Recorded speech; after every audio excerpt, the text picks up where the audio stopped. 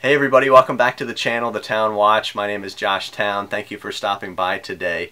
When you think of a dress watch, typically in our day and age, you think of a watch that has smaller dimensions for those dressier occasions. But not everyone's wrist size is the same, and not everyone's preferences are the same either. Some people prefer a larger watch even for dressier occasions. And if that someone is you, you've clicked on the right video, because we have a beautiful dress watch that is on the larger side from the Swiss brand Tissot. This is a gorgeous piece. It's 43 millimeters in diameter, very well finished, and has a beautiful hand wind only movement that you're going to want to see up close. So stay tuned for this review. Please give it a like right at the outset, and we'll jump into the review of this beautiful large dress watch from Tissot.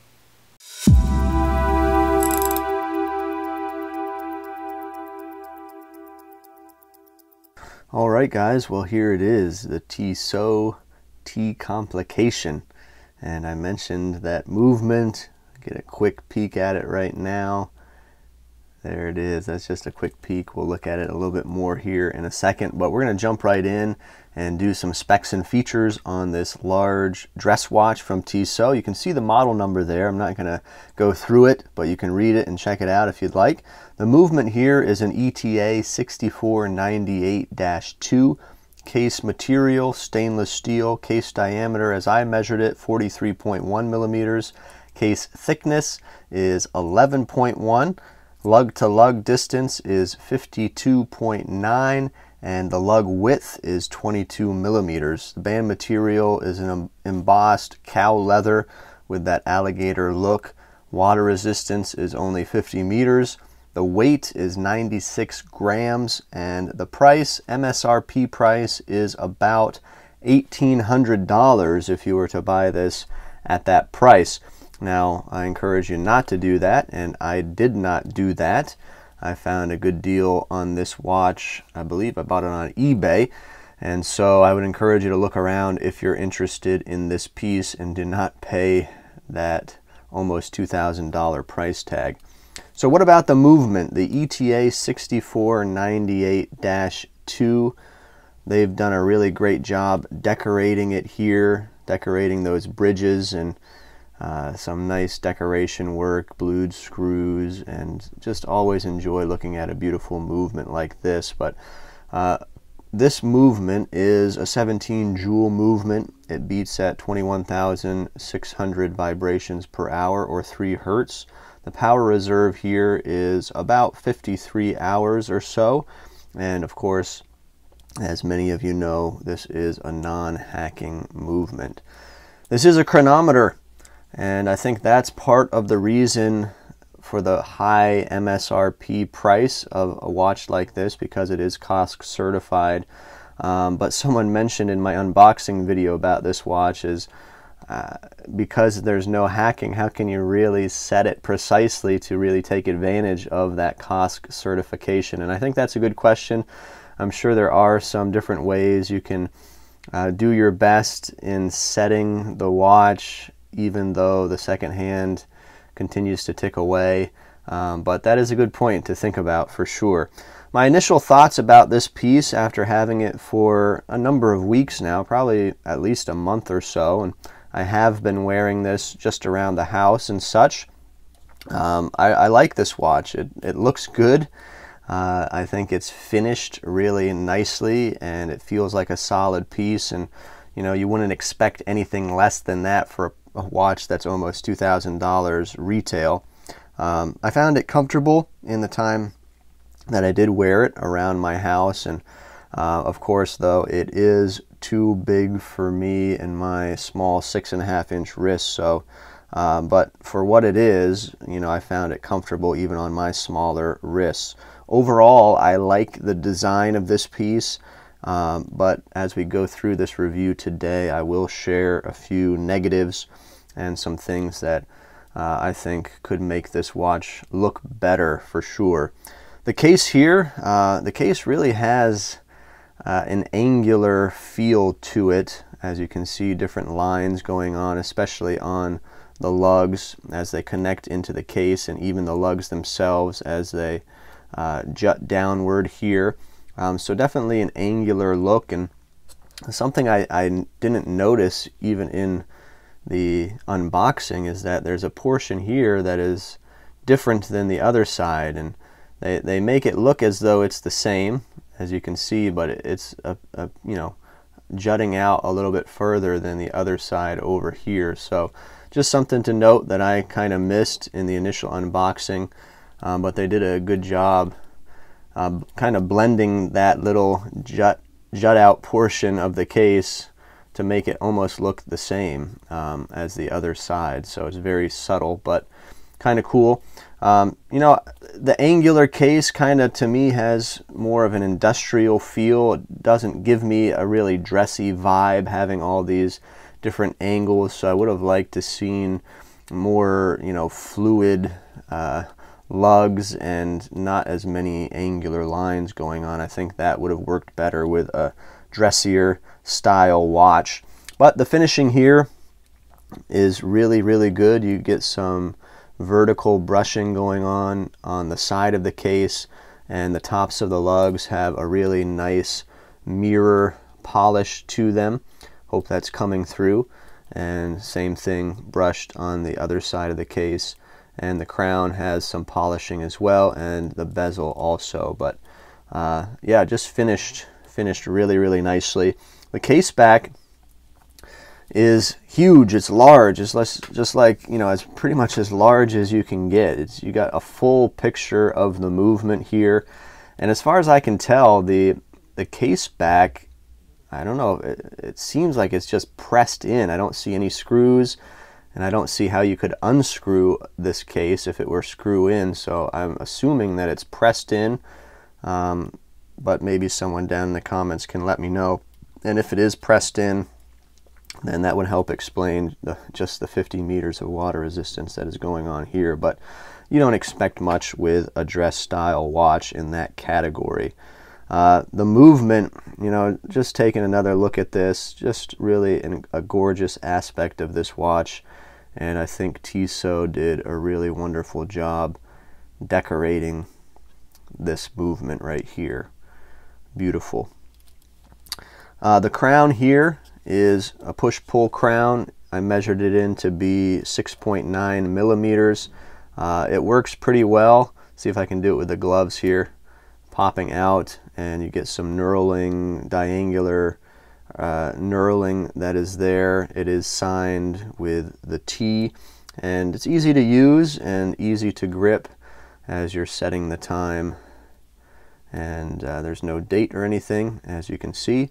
And the crown, you know, works as it should. So the bezel here, not much of a bezel going on. This is really an all dial watch, and the bezel that is here is very small, but you can notice that it is polished on the sides here, and as well as on the top of that bezel. Speaking of the dial is in charge on this watch.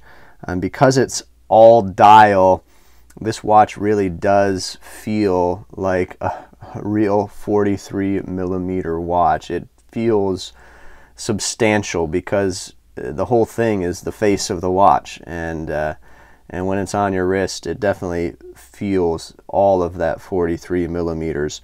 The dial here is an all matte black dial, and there is some texturing going on in that inner circle. It's really hard to pick up on camera, but this inner circle has some texturing going on in the center, and even in person it's hard to really notice and see the details of that texturing, but it is there. The applied indices and the 12 o'clock at the top are really pretty plain. They're polished, but there's no facets to them at all. They're pretty flat. They're not raised very much, and honestly I would have liked to seen Tissot step it up a little bit with these indices, give us something with some facets to them, possibly maybe raised up a little bit more. I think that would have made this watch even more beautiful than it is in its current state. The Dauphine hands here are large and polished, and they really make this watch legible in normal lighting. There's no lume here, so you're not going to be able to read this watch in the dark, but in normal lighting, those large hands make it easy to read the time. I do have to say that I wish especially the minute hand was a little bit longer. You can see there's quite a distance between these tick marks on the outside of the dial, so I would like to have seen that at least go out to those the chapter ring that is there. So just another little minor gripe. What else? Of course, we have to talk about the sub-second dial that is going on here. It's something that I love in a lot of different watches, is seeing a sub-second dial, and this one looks really good with the watch. You know, if that wasn't there, there'd be a lot of open space on this huge dial, but I think that helps bring it all together, and it's cool to have the sub-seconds ticking away down there at the 6 o'clock position.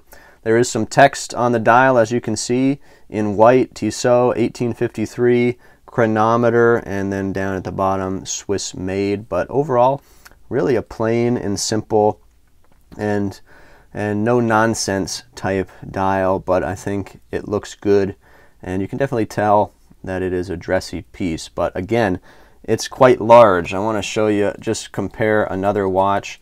This Alpina is an all dial watch as well. It's about 42 millimeters, and you can see the size difference here. Quite a big difference when really there's only 1 millimeter case size difference on these two watches. Here's another watch from Undone. This is a 37 millimeter watch, but you know, it has a unique case shape to it. So, well, you can see this Tissot is not playing around. It's a big dress watch for sure. So keep that in mind if you're interested in something like this. The strap here is a genuine leather strap. It's embossed with that alligator texture. It's fine for what it is. Nothing really special about it. I didn't find it super supple or anything over the top, like it's the best leather strap I've ever seen. Nothing like that, but you know, pretty standard, normal job. All the stitching looks fine, and there is padding toward the top of the case here, so that's always a good thing to have some padding. And it tapers down from the 22 millimeter down to about 19.7 millimeters as I measured it. They do include this butterfly deployant clasp here, which is nice to have, and has brushing all along the surfaces of the clasp, and you know, does its job and looks good. It is signed as well right there with the T logo. So this is a big boy, big dress watch, but perhaps someone's looking for something like this. So I'm going to get back in front of the camera and share some final thoughts about this Tissot. For someone looking for a larger than normal dress watch, this option from Tissot might be a good place to look. It's too big for me with my twig wrists, my 6.5 inch wrists. If you saw the wrist shot, you noticed that the lugs did hang over a little bit. I'm not comfortable with that, so I'm not going to be keeping this watch or wearing it because of that. But maybe that's something that you're looking for. You want something a little bit bigger. I really do like the looks of this piece. I think it's beautiful. Now, there are some things that I mentioned I would change with the dial and with the case shape, but some of those things are personal preference. But overall, I really think this is a well-built watch. It's beautiful. Of course, the beautiful movement in the back to look at as well. And there's a lot to love about this piece. I also like that it is COSC certified. That's always a plus. So let me know what you guys think about this watch down in the comments below. Do you like the looks of it? Is COSC certification something that is important to you in a watch? Let me know about that as well. And do you think you would and could wear a 43 millimeter dress watch that is this large on your wrist? Let me know if that's something you could or would wear. Love to interact with you down in the comments below. But that's it for this video today. Thanks for tuning in to the Town Watch and this review. We'll see you next time.